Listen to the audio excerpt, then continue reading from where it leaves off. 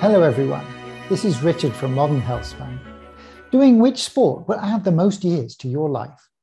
An interesting study from the Mayo Clinic evaluated just this question.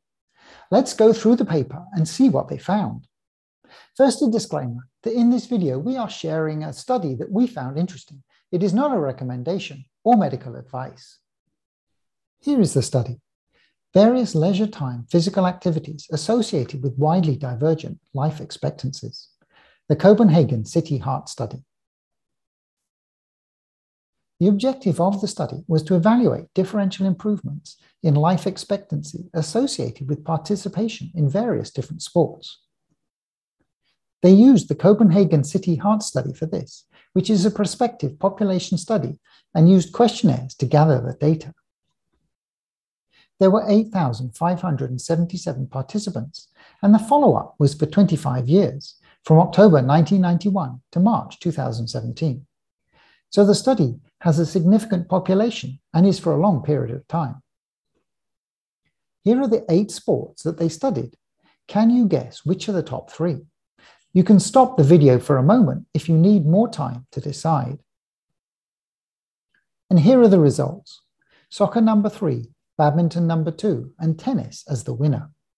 If any of you have followed Dr. David Sinclair, he has spoken about this earlier. Let's hear what he said. And the future, I think, is really bright. You can imagine a future where a 90-year-old is just as healthy as a 50-year-old and still plays tennis, and maybe we see people reaching their hundreds when they can see their great-grandkids graduate from uni.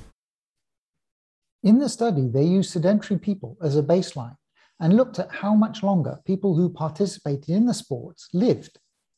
They adjusted for smoking, education, income, alcohol consumption, and diabetes. They also ran the statistics on only those with a college degree and found no significant differences.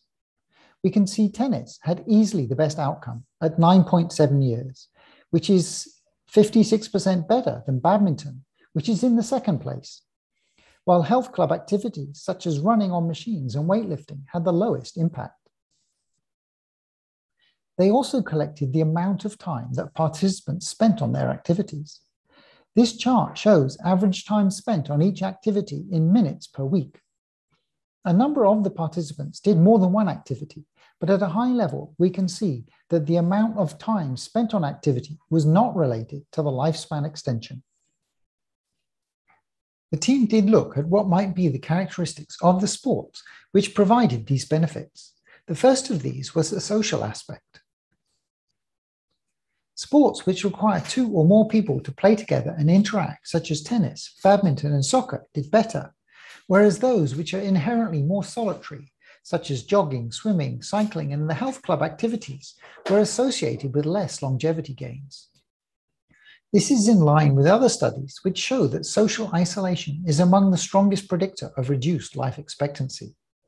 This is also something that comes up in the Blue Zone studies, where a sense of community is viewed as being very important. They also looked at the physical activities of the sports and saw that sports with the best outcomes required interval bursts of exercise using large muscle groups and full body movements, whereas sports performed in a continuous manner did less well. They also noted that the exercise benefits were U-shaped. That is, more is not necessarily better. In particular, for jogging, they saw that the hazard ratio increased with more exercise, where the hazard ratio is the chance of an event happening to group 1 divided by the chance of it happening to group 2. And in this case, the event is dying, so a low hazard ratio is good. And we can see that the lowest is for the light joggers. In fact, they found that strenuous joggers' mortality was not statistically different from that of sedentary people. In conclusion, they say that all forms of activity provided some increased longevity. However, there was a wide range of benefits between the different sports. They do note that this was an observational study, so causation is not shown, only correlation. And that sports with a social component did better. My wife and I played tennis before and would consider taking it up again. In our 4th newsletter, we talked about a tennis player who is 100 and still playing. Let's see what he's up to. here already. Mr. Lloyd Lettuce is not in his 80s or his 90s. He is a centenarian who has 4 children, 11 grandchildren, and 14 great-grandchildren, and he is still playing tennis.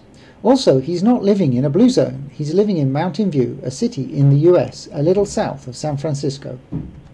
The Mercury News asked about his secret of longevity. Mr. Lettuce mentioned maybe it's working on the farm picking apples. It's very encouraging to read this news. Mr. Lettuce is a very good example for a healthy centenarian, proving that you can still be healthy and active and still enjoy life and sports with your friends in your hundreds.